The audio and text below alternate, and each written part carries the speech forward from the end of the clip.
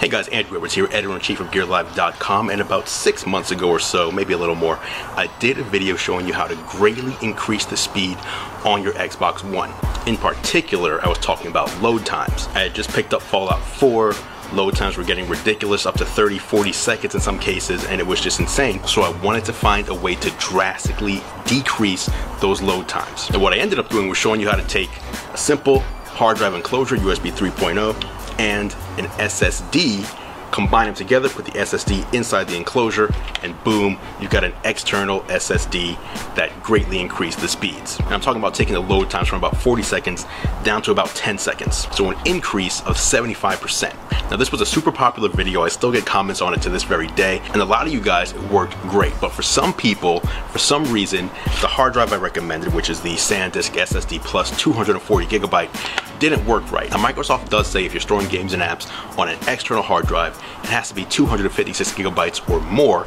This is only 240, but it's worked perfectly fine for me.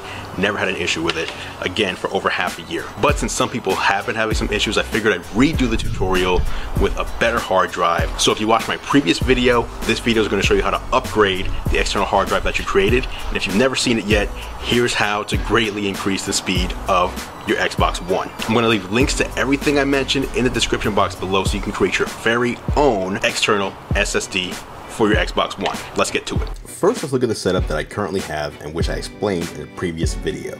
I took a 240 gigabyte SanDisk SSD Plus unit and put it inside of an Inateck 2.5 inch drive enclosure, which supports USB 3.0 speeds. This gave me a homemade 240 gigabyte SSD drive with the ability to simply upgrade the internal drive whenever I want to using the same external enclosure.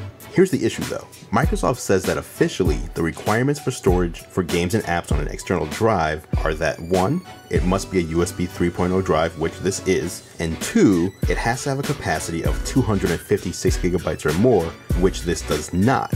The 240 gigabyte drive I've been using has worked perfectly, but I'm assuming that for those who are having an issue, it's related to that minimum storage requirement.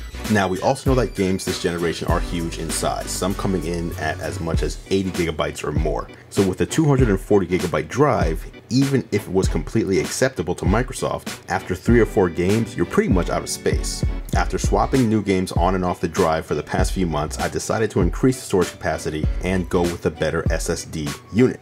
So here's what we're going to swap out to.